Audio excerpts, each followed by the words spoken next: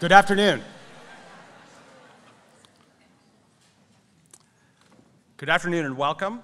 I'm Trevor Morrison. I'm the Dean at the Law School here at NYU, and it is my pleasure on behalf of NYU to welcome you all here today for our Constitution Day celebration. As I hope you all know, Constitution Day marks the day in 1787, September 17th to be exact, when the delegates to the Constitutional Convention all signed the document in Philadelphia.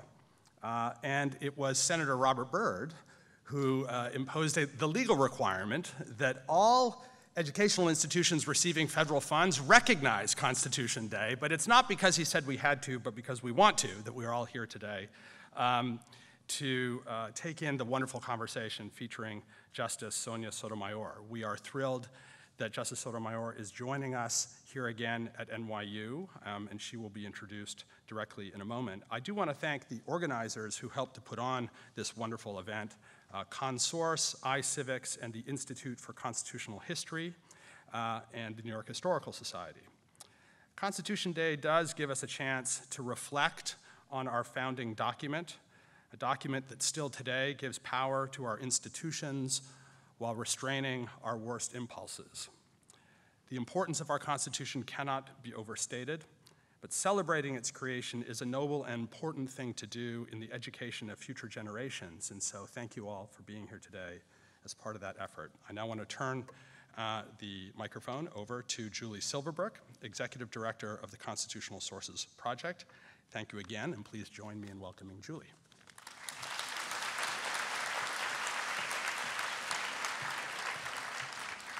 Good afternoon. As Dean Morrison shared with you, I am Julie Silverbrook, Executive Director of the Constitutional Sources Project, or ConSource for short.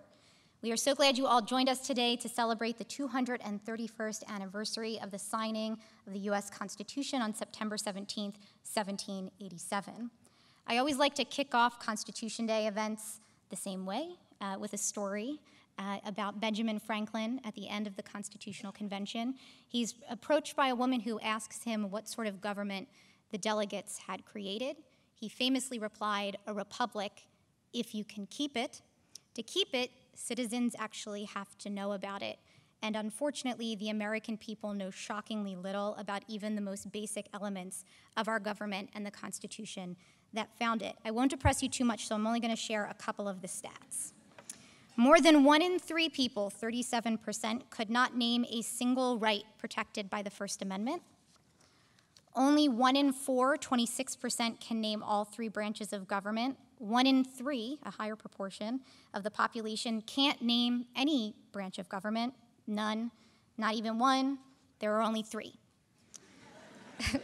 The grand American experiment in self-government only works if our citizens are informed and engaged.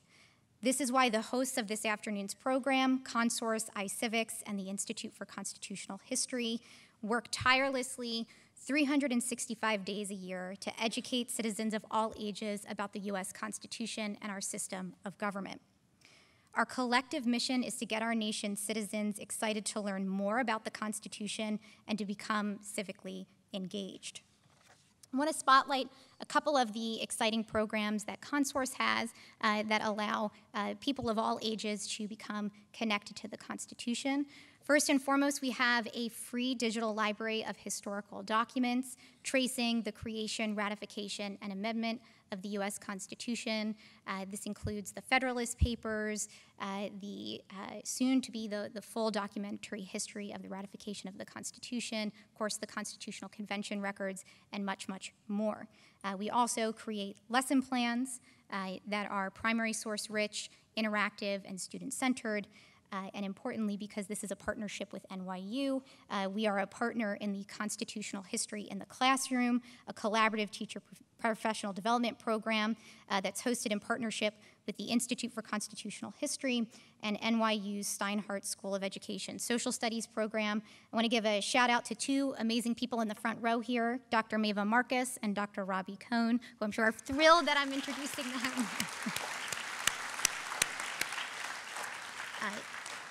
These 2 individuals are the moving force behind the Constitutional History in the Classroom program, and I'm thrilled to see so many alum in the audience today.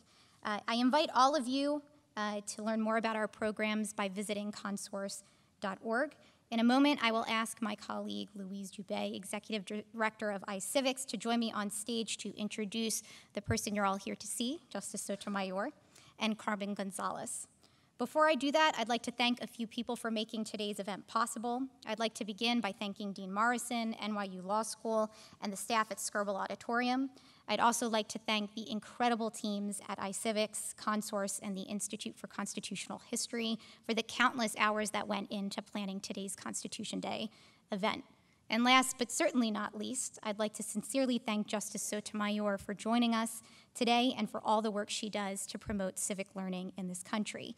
We are incredibly fortunate to have her as part of the dynamic, vibrant, and growing civic education community. This country is on the precipice of a much-needed civics education revival.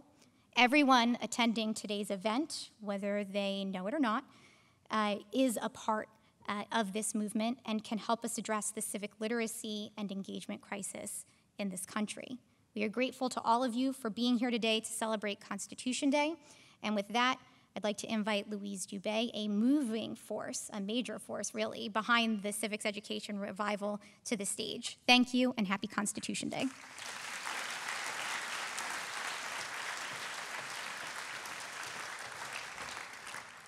Good afternoon. Thank you so much for joining us today. This is going to be a very exciting day.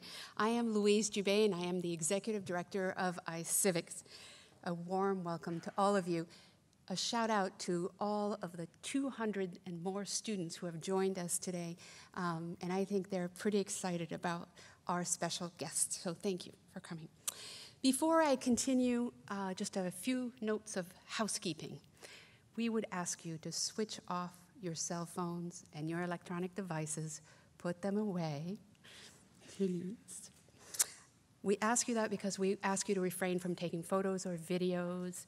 Be assured that we are videotaping, recording this event, and the recording will be available to watch both on the ConSource website and on the iCivics websites very shortly after the event. When you came in, our volunteers gave you, I think, handed out some cards and pens. If you have, those cards and pens are to be used to jot down some questions to be asked. If you still have a question to be asked, please find one of our volunteers. They're going to do one last turn and collect them. We know we will get a lot of questions, so we apologize if we can't get to yours, but just know it's because of volume and for no other reason. So, without further ado, it is my great honor to introduce our special guest today. I have worked with Justice Sotomayor over the last 3 years. Justice Sotomayor serves on the iCivics board as a board member, and I have gotten to know her quite a bit, and she is just the most important individual that has changed kids' life in my experience. iCivics is, if you don't know it, the largest civic education provider in our nation. We developed digital educational games and other resources to teach, to make the rule of law and our system of government relevant to 5 million kids a year. We work in all classrooms all over the 50 states in the United States. In my years with Justice Sotomayor, I've learned that she doesn't like long introductions. So I am going to skip the standard legal scholar. Everybody knows that she is a stellar scholar. And I don't think we need to detail out all of her pedigree, but be assured it is there. Many of you undoubtedly have read her incredibly moving memoir, My Beloved World. And so you know a little bit about her personal story. What you might not know is what she does in her quote-unquote spare time. In the last 3 years that I've known her, she has visited over 100 schools. Together, we've been to middle schools, elementary schools, high schools, and colleges all over the country. In each of these schools, Justice Sotomayor found a bridge between her life story and the students' life story. She empathized with their struggle, but yet she urged them to strive, to do well. The immediate connection that she makes with kids is just short of awe-inspiring. I've seen tears in those audiences. I've also seen silence in 7th grade, which is some pretty amazing stuff. On this Constitution Day, and in this great university, Justice Sotomayor reminds us that it is through personal connection that we learn. She is our country's greatest ambassador of the law to its youngest citizen. Justice Sotomayor will be interviewed by Carmen Igina Gonzalez. Carmen is a distinguished alumna from the NYU Law School. She was most recently a clerk to Justice Sotomayor. Prior to that, she served as a staff attorney with the ACLU of Southern California, where she litigated landmark immigration and constitutional and criminal justice cases.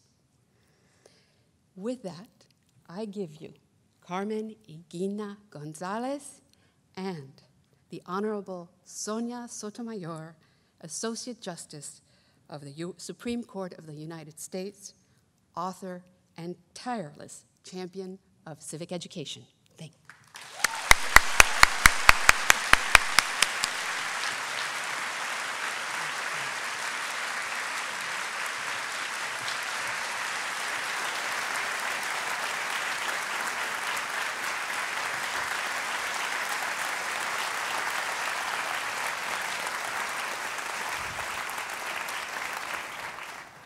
I'm thinking we should sing Happy Birthday to the Constitution. Oh, I think that would be a fitting start to the evening.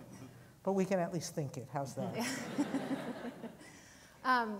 Well, what a privilege, really, for all of us to be spending Constitution Day with you, one of the women and men whose job descriptions is so tied to that very important document. And I think, the first time I learned about Constitution Day was as a lawyer, and I think there's this perception that the Constitution is something that you study if you're a lawyer or you're a judge, or somehow your job has to do with that document. And so I wonder what's your answer to that sort of perception of what the Constitution means in our daily lives?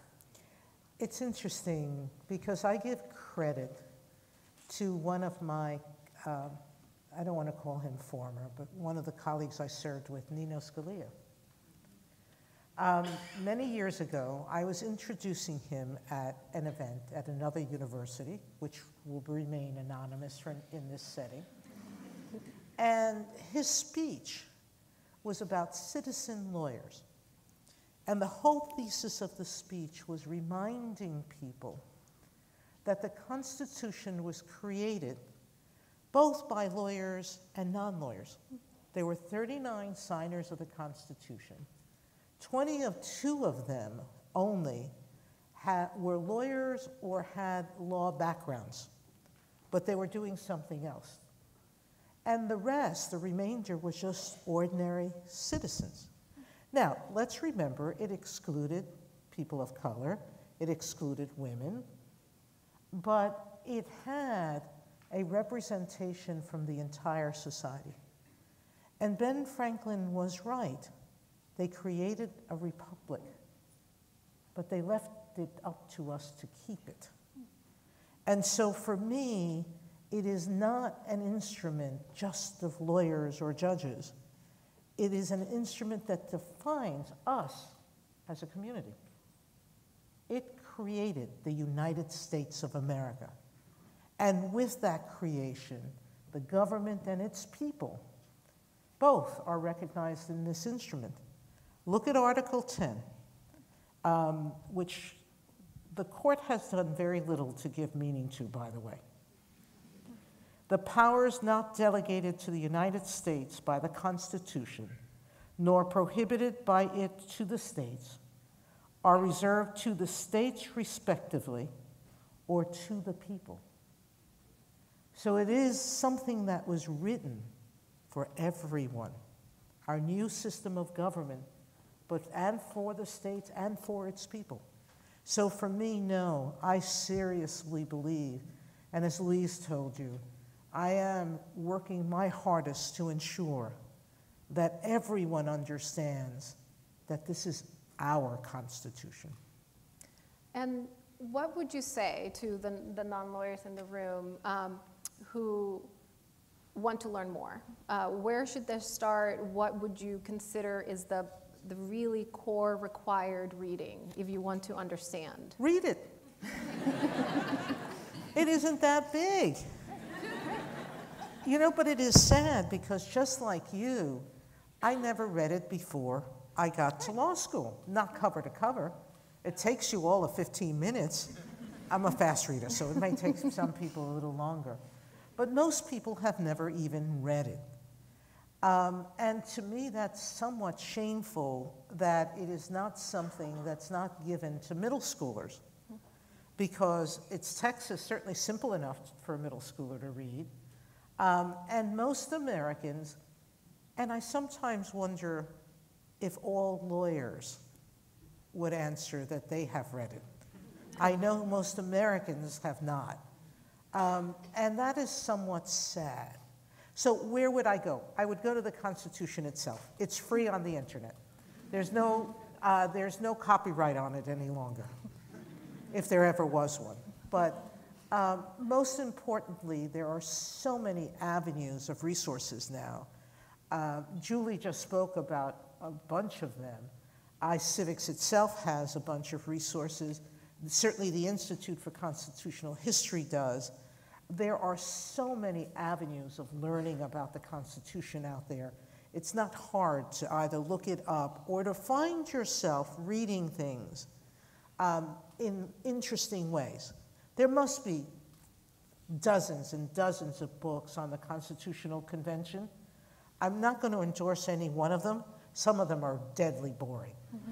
But there are a few that are engaging and entertaining, and I would commend that you look for those. How's that? All right. And is there, so say you've read it, and now what do these words mean? Where should people go? Are there textbooks? Is it more than textbooks? How do we really engage and understand? What does it mean to protect the First Amendment? What does it mean to... Read the seminal Supreme Court cases. And I'm only going to mention a few, all right? And I'll mention them in the areas that I think engage most citizens, okay? There's certainly seminal cases in Congress's commerce power and the stuff that doesn't engage people until we rule on something they don't like. And then they might come to read those cases. But you just asked about the First Amendment. The seminal case in the First Amendment is the New York Times versus Sullivan. Now, that case arose in the Civil Rights era, where news reporters were reporting on the Civil Rights movement. And many states were suing news organizations for libel on the theory that they were telling falsehoods about what the states were doing or not doing and how they had acted in the past. And the court there basically said that before a newspaper or a journalist could be sued for libel or defamation or slander or any of the other forms, there are technical definitions, some are oral and some are written, of what defamation and slander and libel are. You had to prove that the journalists were acting out of actual malice. They were telling falsehoods or falsely disregarding the truth. By elevating the standard of proof, the court intended and has ensured a robust freedom of speech in our country. Because if people who are reporting on critical or speaking about critical events in our country are fearful of being sued, that will stifle their speech. So two things operated there.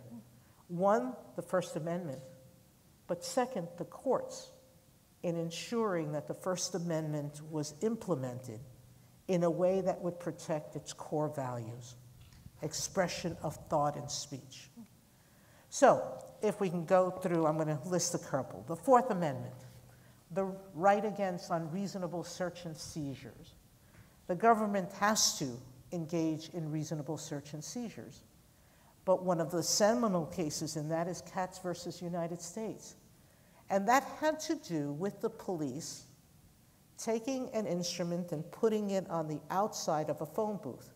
Most of the students here don't even know what a phone booth is. Probably, right? yes. You can Google Have that. you seen them on the movies, like on TV? Just imagine. It was a glassed enclosed area where you could pick up the phone and put in some coins and call somebody. This is so alien to most of them. At any rate, the government put a listening device on the outside. And so the question was whether that was an unreasonable search and seizure because it was done without a warrant, a court warrant. And the argument, contrary to it being an unreasonable search and seizure, was that up until then, the court had only recognized government intrusion into your protected speech if they went in, they committed basically a trespass. They went into your home or went into your private space and listened to what you were doing. But now we have a listening device, right? And it's not inside the room with you, it's on the outside. And the court created a reasonable expectation of privacy test, which is you being in that phone booth and closing the door alerted the world that you had an expectation that you would not be listened to. That was revolutionary in constitutional history. But the court, again, animating the principles of the Fourth Amendment, said that to protect privacy, we had to ensure that your expectation of it would be respected. So you get Miranda versus Arizona. Everybody in this place has heard about defendants being told their rights before they inculpate themselves. Gideon versus Wainwright, the Sixth Amendment, your right to an attorney if you're being criminally charged.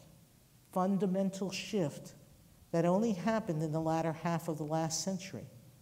But there, the court recognized if your rights under the Constitution were to be protected, especially when your life was not at liberty any longer, that you had to do it with a lawyer. And finally, again, the Eighth Amendment, the right against cruel and unusual punishment. Atkins versus Virginia, Roper versus Simmons. The state can't execute children under the age of 18 or those who are mentally disabled. Those are quite core protections in our society. And all of them are part of our constitutional order. And you should read them. First, because they will help engage you in what the court views as the important underpinnings of our constitutional rights. But you should also read the dissents. Not accept them, but at least read them. And because there, it will give you the counter-argument. And if you're in informed citizenship, you should know why some people believe differently. And then ask yourself the question, as I often do when I read many of these older cases, which is, what is it that has changed in our society to make the dissent's positions less acceptable today? And that, too, informs you about how society reacts to the rights that the Constitution protects.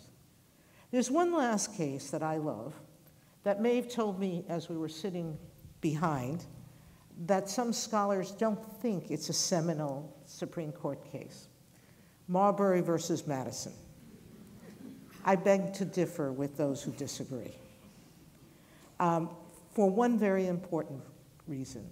It is known, and I understand this was created by professors of law, that it's the first case recognizing judicial review of congressional and presidential laws.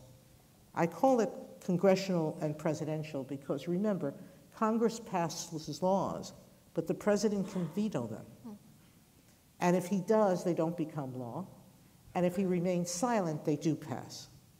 But the point is that these laws, in many nations at that time, viewed Congress's passing of a law as the only basis of constitutionality.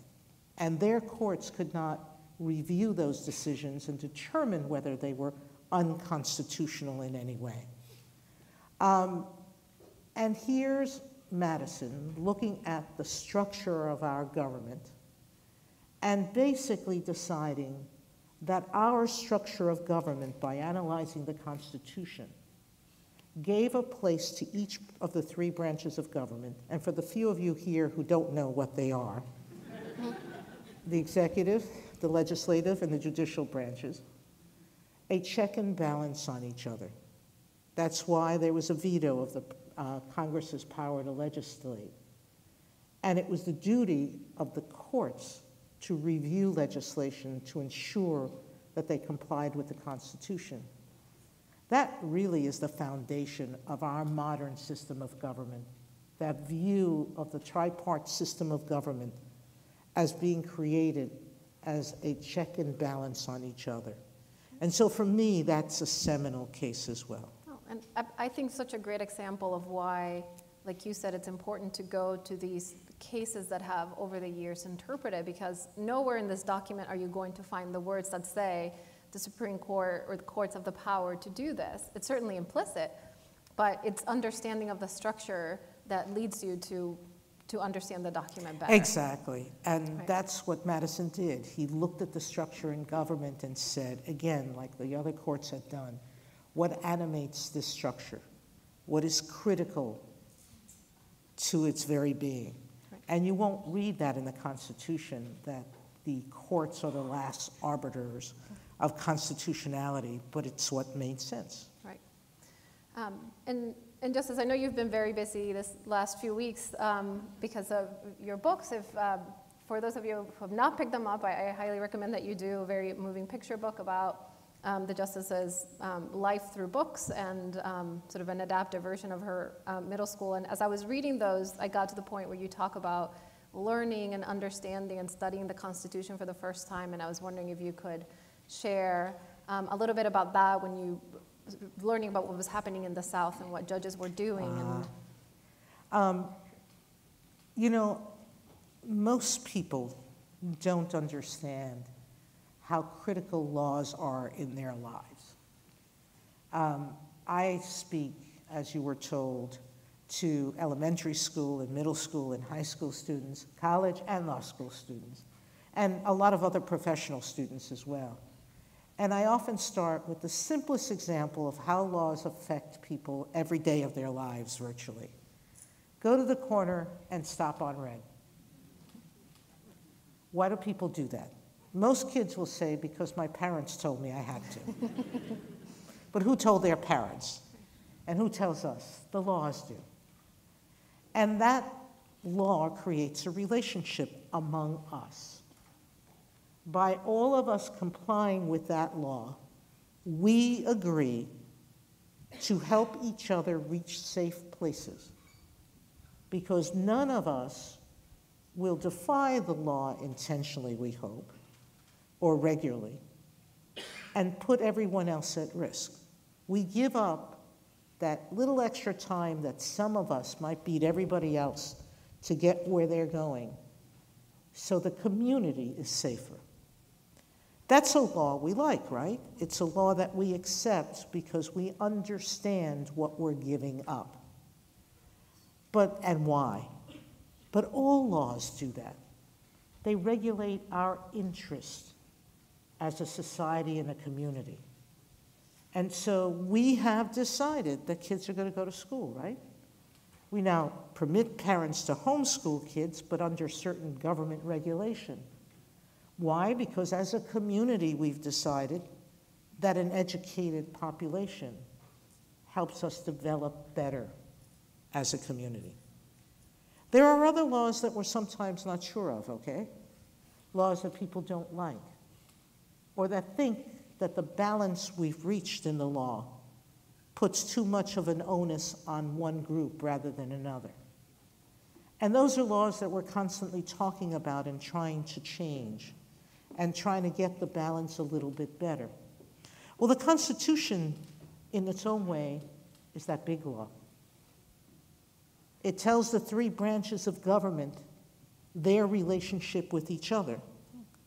And then it tells the states and the people in our nation what can be not done by the government, and in which area the government has powers, and in which area it doesn't. And that relationship is what led me to become a lawyer. It was fundamental to me that I understood that playing a voice for lawyers in helping relationships among government entities, with states and people, and between each and among all, that was such an important job that I wanted to be a voice in it. Right. But I want people to recognize that mine, or even that of lawyers and judges, is not the only voice. We have an obligation to understand that we must be active participants in forming and refining those relationships. Laws are made by men, and I use the gender-neutral sense of that word, men and women. And good laws can be supported by them, and laws that people don't think are perfect. We're here to create a more perfect union, should be changed. But that doesn't happen without active participation. So for me, the people who live by the code of the law are the heroes I admire. The judges who were there in the South during the Civil Rights Movement. Judges who were born in a segregated society, who probably believed, because they had been taught, that blacks were unequal, who, despite their entire cultural orientation, in the name of the rule of law, ordered the integration of institutions that they had grown up in. And those men were reviled by the general population. Many death threats, some had things burnt in front of their homes, their families were threatened. But despite that, they believed in our 13th and 14th Amendments. And they believed in the rule of law and did what it took to ensure that the law was followed. For me, I can't think of any greater heroes, and they're the ones that we should be looking up to. The people who fight and have fought for this Constitution. Right. And I imagine by the time that you were learning about these judges in the South, you probably had an awareness of some of the provisions, if not had read it cover to cover. And I'm wondering if you can think back with the full benefit of hindsight now, and this idea of the Constitution sort of regulating relationships in communities, and think about how did you, as a child growing up in the Bronx, how did the Constitution have a direct impact in your life? Well, it's pretty simple for me to describe that. May 25th, 1954, the Supreme Court decided Brown versus Board of Education. I was born exactly a month later, June 25th, 1954. I've just told everybody my age again. 1 month later, I went from what was essentially a segregated nation, a little bit less in New York City, but certainly segregated across the nation in so many different ways, to a nation that would slowly but surely, and it's still fighting that civil rights fight, integrate. We are in this room together, men, women, of every ethnic background, because of that one case and because of this document. That is a fundamental effect on all of our lives, as is some of the other cases I spoke to you about, as is the major Supreme Court decisions that continue to evolve. Every day, laws affect you. Remember the red light every time you stop. And you know, we started with some statistics that Julie sort of set out for us, and some of them, you know, a little bit surprising, and honestly a little bit scary. And I'm wondering, what is, in your opinion, at stake if those numbers don't change? And in particular, wondering if you see a connection between this gap that we have in civic education and our democratic values and the importance of democratic values. It is not my observation. I am reporting on the observations of others, especially Justice Sandra Day O'Connor, who was one of the first to speak about this. She noted that the lack of civility in our political system started to grow and coincide with the lack of civic education. As the resources got switched to teaching items such as STEM, a very important support necessity in education, what began to happen was a cutback on civic education. Today, there's only a handful of states who still require civic education to be taught in their schools. Believe it or not, Florida's taking the lead in this. Arizona, Justice Sandra Day O'Connor's home state, has been and just begun an initiative to try to do it as well. As Washington State has, Massachusetts is looking at initiatives. But the fact that we're fighting for more resources and attention to civic education in our schools shows you that there's a real danger that we will do what Ben Franklin feared. We will lose our Republican form of government. If you don't understand the value of what you have, it's too easy to lose. There's a book out now, and I'm not recommending the book necessarily, but I understand its thesis, called The Death of Democracy. And it goes through what happened in Germany, which was a democracy until Hitler took over.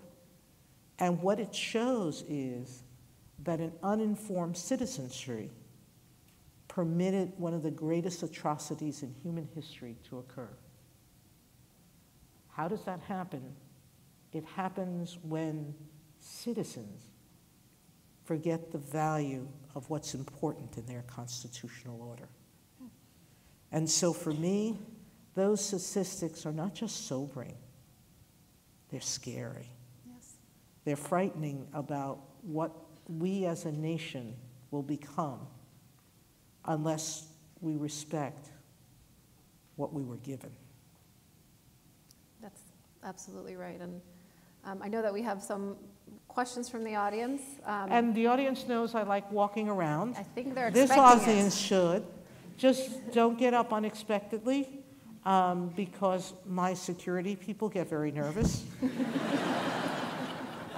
You know, they're here to protect me from myself. So, Carmen, Yes. I'm going to walk around with the Constitution in That's- case one of them asks yes. me something. Okay. And I'm sure some of these questions I hope will continue on, not ending on that sad note, but talking about what comes next. Now, if it's your question, raise your hand, and you may have to say yo or something. Because and I'm going to ask for the lights to be put up a little bit so I can see who I'm talking to. And we have a photographer that'll take a picture with you if it's your question. You see, you should have submitted a question.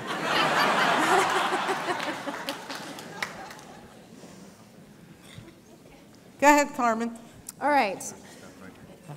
Well, this one doesn't have a name, but sort of follows on what we were just talking about. In light of the abysmal statistics regarding constitutional education today, how important do you believe legal education would be in improving the conditions if it's introduced in middle school education?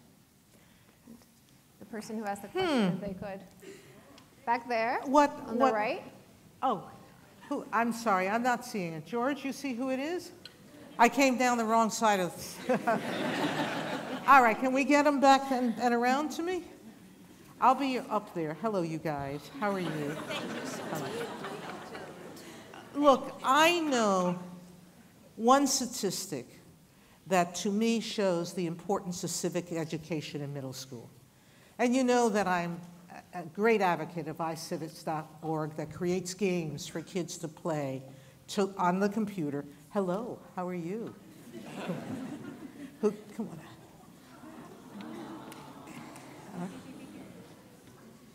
How are you? Great.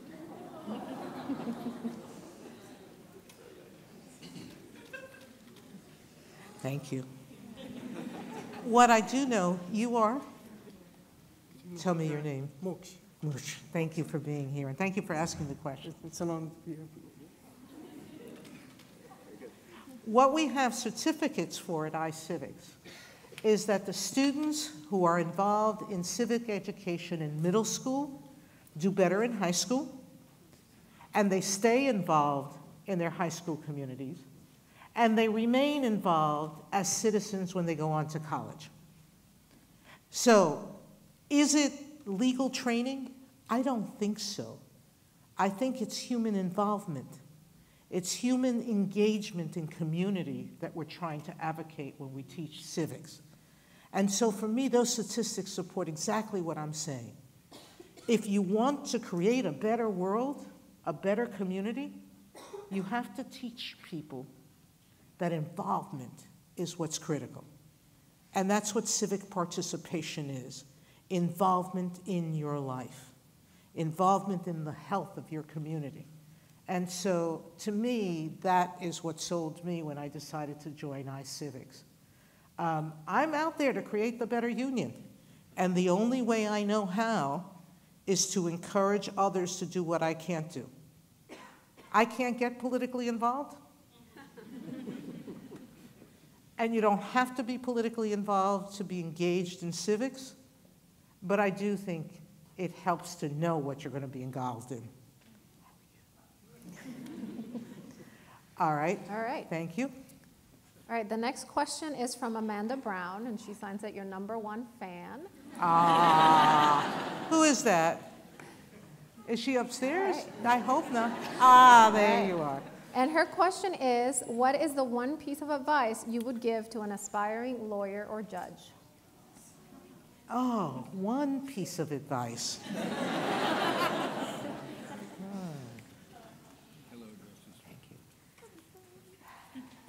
How are you? Thank you. Thank you for being here. Come, let's stay. Okay? Want me to go down a step or you want me to Yeah, either way. Come down and step.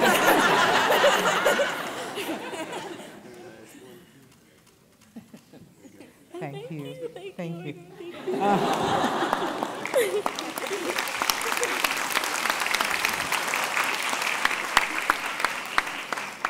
I think too many lawyers, and actually too many judges, forget what our role is.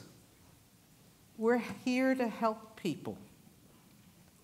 First and foremost, we're here to help people with their problems. How I came to that simple answer was my niece. She was about 6 or 7 years old, and one day she calls me, and she says, Titi. Titi is aunt in Spanish. Daddy, who is a pediatric allergist, takes care of wheezers and sneezers. Mommy, who is a pediatric intensive care nurse, takes care of sick babies. Grandma, my mother, her grandmother, takes care of sick adults. She's a nurse. And her stepfather, her step-grandfather, my mother's husband, took care of sick cars. What do you do? And, you know, I just sort of stopped. How do I communicate to a 6-year-old what a lawyer does? And I had to think about it, and I said, we take care of people who are in trouble with each other. And it's true, that's what lawyers and judges are there to do, to help people with their problems with each other. Now, it's too sophisticated to explain that those problems can be between institutions and human beings, or even among institutions themselves. But what we're doing is helping human relationships. And if we remember that, we end up liking our job more. Because sometimes you get caught up in the minutia of work, and you get caught up in the anger of outcomes, and you forget the process. The people are asking for answers under the law. That those answers may not always make them happy, because, you know, when we decide cases, we're deciding who's a winner and who's a loser, right? And the person who lost is never going to think that they got what they wanted, right? But what we're helping them do is set those boundaries of law, and in that way sort of start defining their relationships with one another. And so if you want to be a lawyer or a judge, do it because you want to help people. And if you practice that way and you serve that way as a judge, I think that you will find a way to do the right thing under the law. So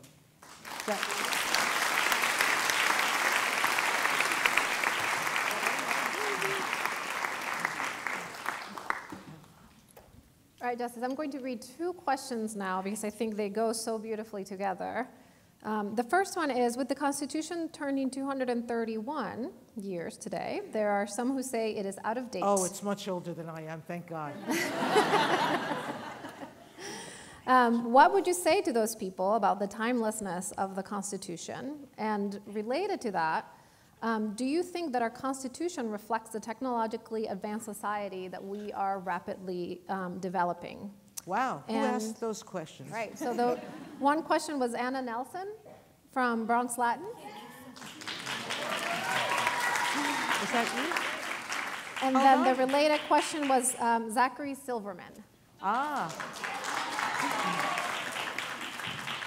We're both teachers at the same school. Oh. So I brought you this as a present too. Feminist with a to-do list. I think I better read this, huh?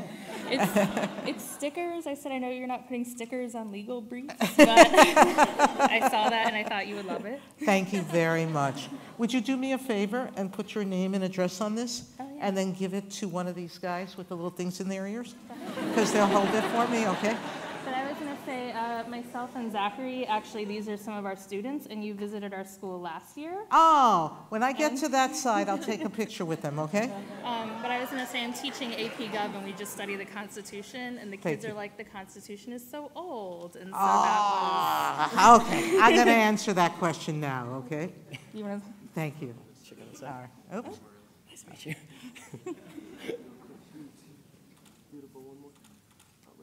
Thank you. Now, it is very old. And my colleague, Justice Ginsburg, was asked whether if someone was creating a new government, a new country today, whether they should use our Constitution as a model. And she said, maybe not. It is old. And because it's old, it may be imperfect in some ways. She recommended that people read the South African Constitution, which is a newer constitution, and one that has what's decidedly missing from ours, a statement of human rights. And so it guarantees health, a decent living, protection of individual privacy, and other things that we are, as a society, are still struggling with. We haven't really defined those and their place in our government. Now, some state constitutions have, and some haven't. And whether or not we would, if we had a new constitutional convention today, elect to create something similar, I don't know. I think that given our history, it's not likely. Not likely because we've sort of accepted from our own Constitution certain parameters of limiting government in certain ways and on certain issues. But it doesn't mean that this wasn't created to endure centuries. Virtually all of the rights and responsibilities laid out in this Constitution are done in very general terms. There's very few specific requirements of our Constitution that are clear. Well, I'll give you an example. Even when they appear clear, those issues may someday have to go to the court anyway. So you can't quarter troops in someone's home during war. But what do you call quartering troops? Do they have to sleep there overnight? If you yet let them use your property for a couple of hours a day to go through, to march to a point that needs to be gone through, is that quartering? Well, someone would say, really not, because you're not sleeping there. But how about if you're letting them rest there with their provisions and minions, and with their provisions? Most of the words of the Constitution, however, are not what words. You're protected against unreasonable search and seizures. You're protected against cruel and unusual punishment. Now, at the time that the Constitution was founded, one of my originalist colleagues, who was probably the father of originalism, thought that we would not burn someone at the stake today. And at the time of the founding, that was okay. Now, later in life, he changed his mind and said, no, I'm going to be a true originalist. I'm going to say that burning someone at the stake is okay. I don't think so. I really would hope that we have become who we've become as a nation because our leaders would never consider that acceptable behavior. And if they were, that we would have a court that would understand that the Constitution required something greater of us and of our leaders. But my point is that it is written in general words to accept the proposition that technology would change our viewpoint. That's what happened with the listening device on the outside the telephone. That, in some ways, is what happened when the court considered GPS tracking. And, you know, it's one thing to say, as we did in one of our cases, that putting a tracking device under someone's car, that's a trespass against that car. But today, you don't even need to do that. You can put a light on someone's car, and that light will follow that car everywhere it goes. And so you have a different view of what the Constitution requires in that case.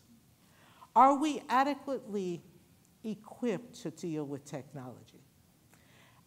You know, I'm not sure we are legally, but I'm not sure we are in any way.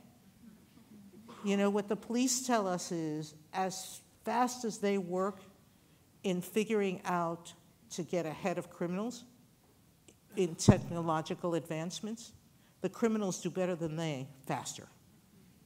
And so technology is challenging the entire society, not just the courts, to be engaged in discussing issues like privacy?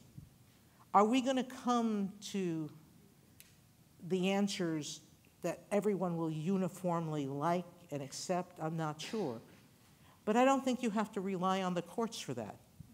That's why we have Congress, to debate these things and to try to create and pass laws that will find some consensus within our community. That's the start of many laws.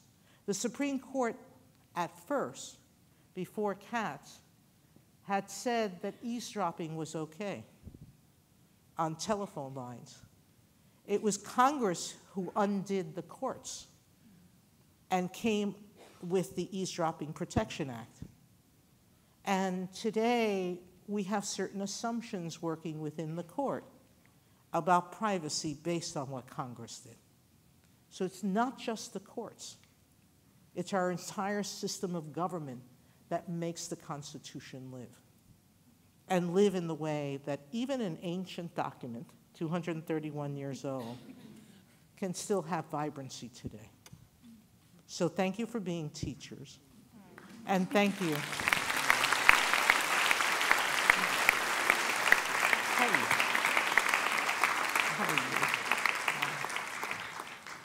Oops, sorry. On St. Michael, 1964. Oh my gosh, not far away from me at all. I'm going to go talk there not too far in the future.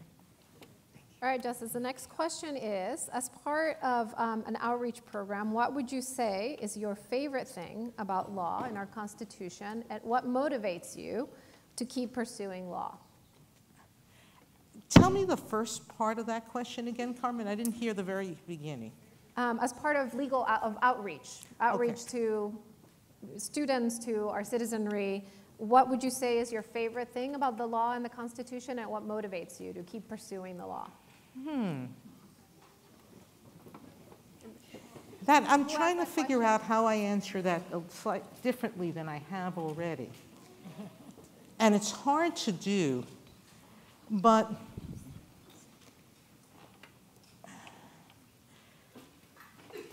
whose question was that? I think we have a young lady walking over your way. Hi, how are you?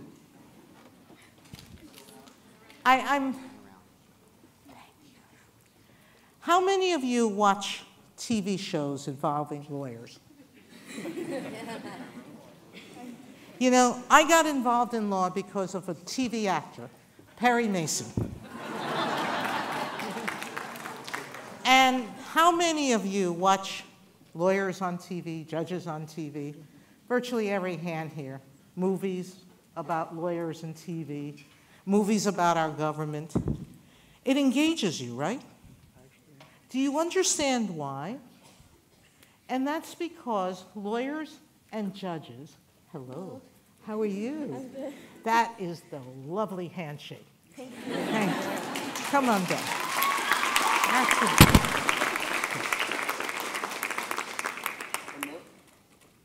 Price of curly hair, we bump into each other. Thank you. Why are people so fascinated about it? It's because law is about every human activity. When you're a lawyer, people are coming to you with their problems, right? We just spoke about that earlier. What are their problems about? It's about everything that happens in life. So, has to do with parents not staying together. How do they deal with their kids? Very important question, right? Law and lawyers get involved with that. We talk about big things like patents and copyrights. What are we going to protect and who? What industry? Are we going to protect the trademark Walt Disney, and for how long? How long will Mickey Mouse belong to the Disney company? I was on a trial for weeks learning about Skin So Soft and Off, a Johnson & Johnson product, and whether Skin So Soft really repelled mosquitoes.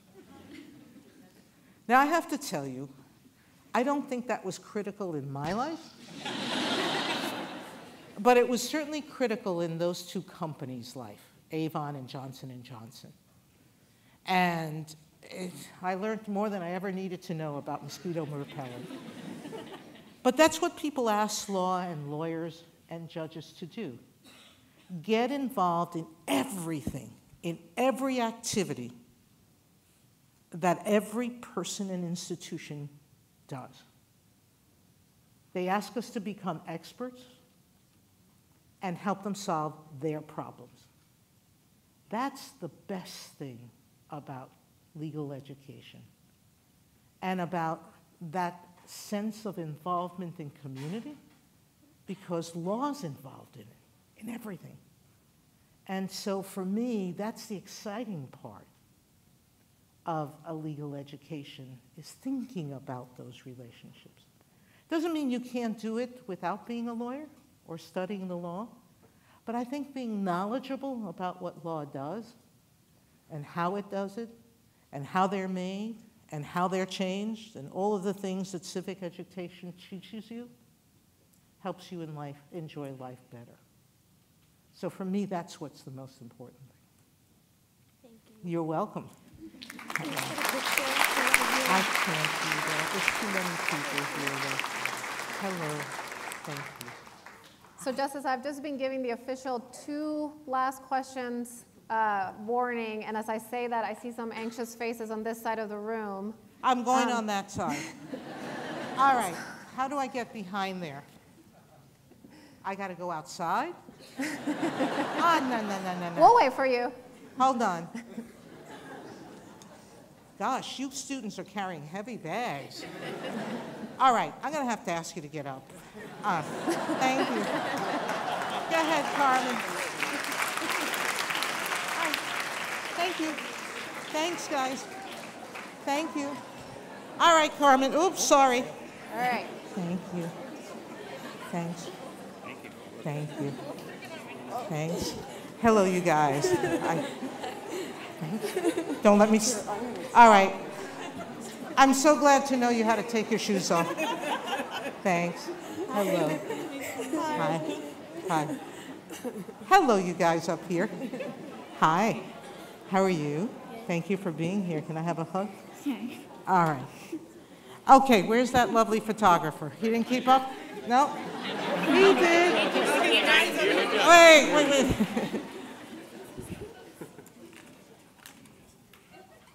All right, Justice, the next question is, how has your life changed since you joined the Supreme Court?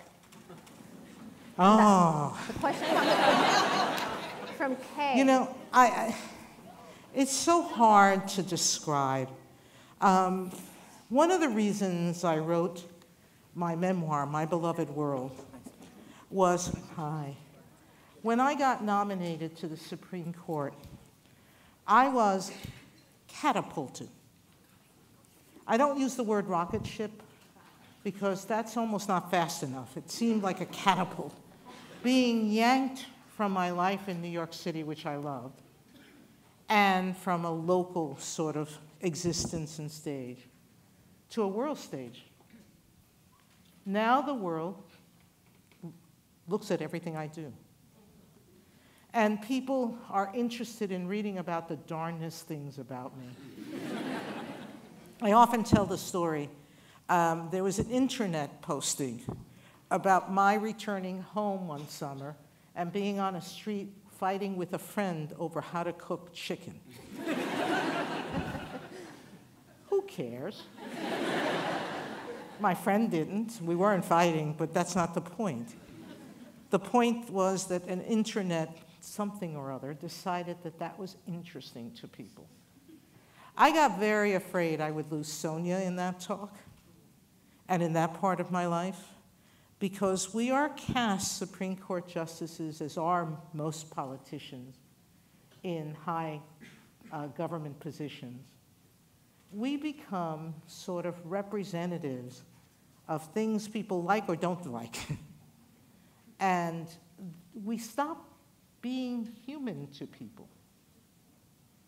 For those who like us, I sometimes worry that that idealization makes you forget that we're human. that we will have faults like everyone else. And for the people who dislike us, we become demons. And we get attacked as just being bad people somehow. And my book was an effort to remind myself of the fact that I am human, and that I wanted to hold on to who Sonia is.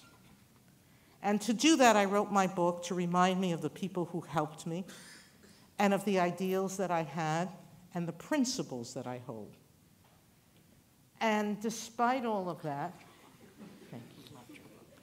I'm still on that world stage. And that's a fundamental change in my life. I am glad that I get to talk to you and to interact with people of all ages and backgrounds, and to share my talks and have you ask questions that helps me understand your questions and your thoughts. And those are positive things. And just, yeah, the student has a question. Thank you. Hi, tell me your name. I'm Caitlin. Hello, Caitlin. How are you? I'm doing well. How are you? I'm fine. Thank you for being here. Nice meeting you. You've made your friends jealous, right? They didn't ask questions.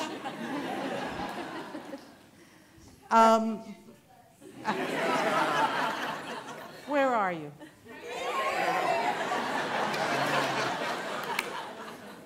Wait around. I'll come afterwards. I'll come up afterwards. Just don't leave, okay? I'll get there. But it has been a whirlwind for me. It still continues. It's something I like. My loss of privacy, I don't.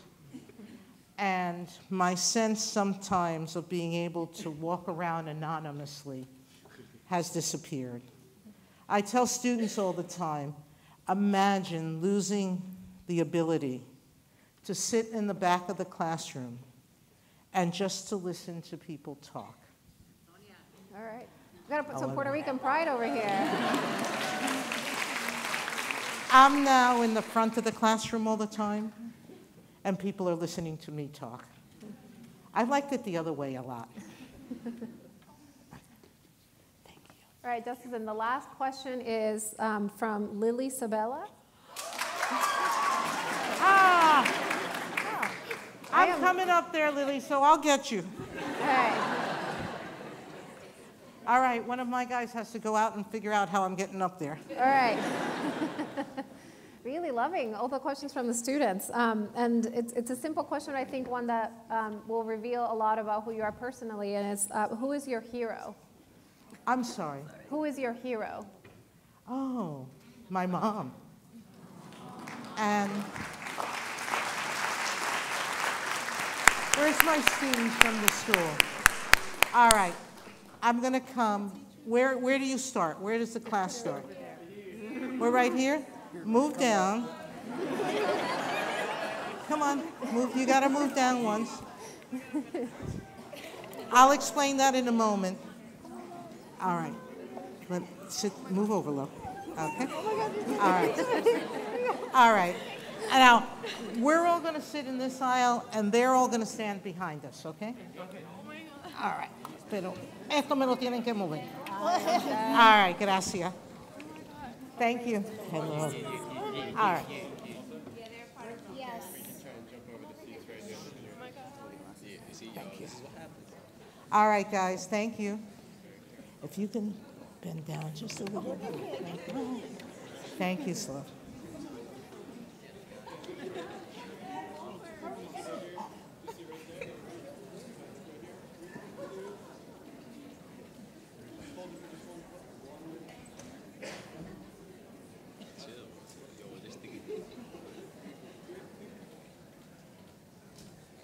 Anyway, going back, thank you. I think if most kids stop and think, they would probably answer the same way I do. Most of our parents give their lives for us, don't they? They sacrifice everything. They try the hardest they can. They make mistakes. I explain at length in my book the many I thought my mother had made.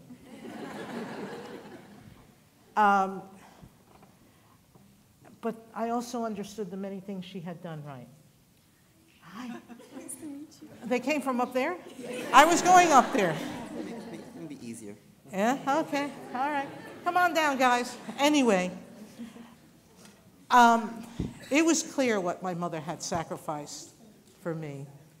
And in fact, when I was being considered for the Supreme Court, I called my mom one day and said, I'm thinking about whether, if I were asked, should I do this or not?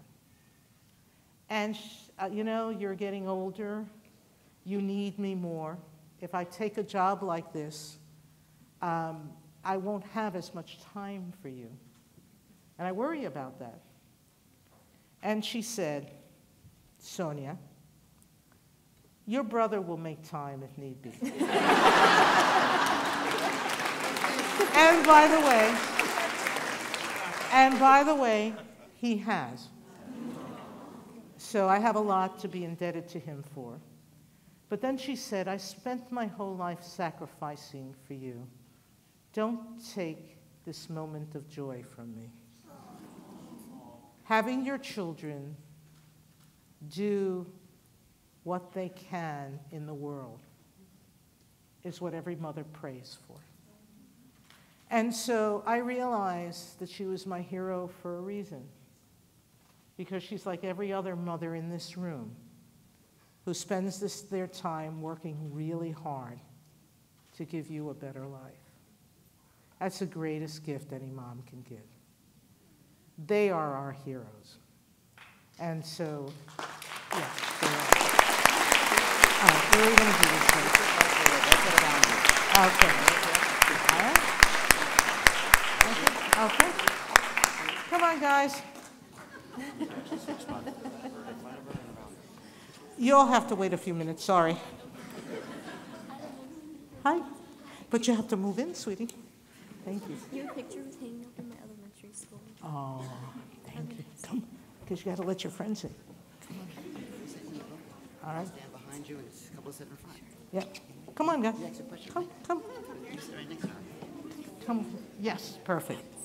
All right. And then the rest of you move a little bit. We're going to sit. You're going to sit in these chairs.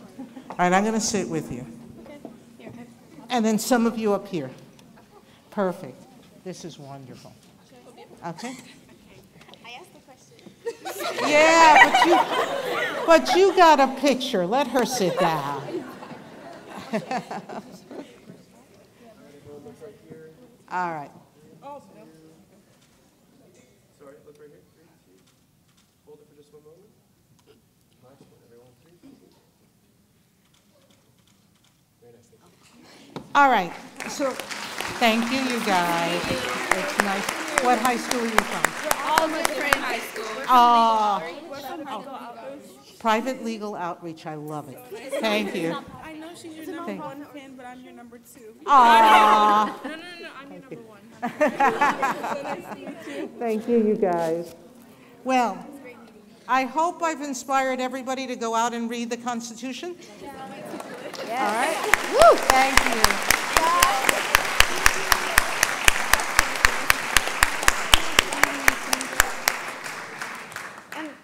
I know we had more questions, and unfortunately, we're at the end of our time. But thank you, Justice, so much for sharing this evening with us, for celebrating Constitution Day, and really inspiring, hopefully, a whole group of people to go out there and become, like you said, citizen lawyers and learn what it is in that precious document that protects our relationships in our communities. And thank you to everyone for being here and taking the time. Yeah. Bye. Bye-bye, guys. We do ask everyone.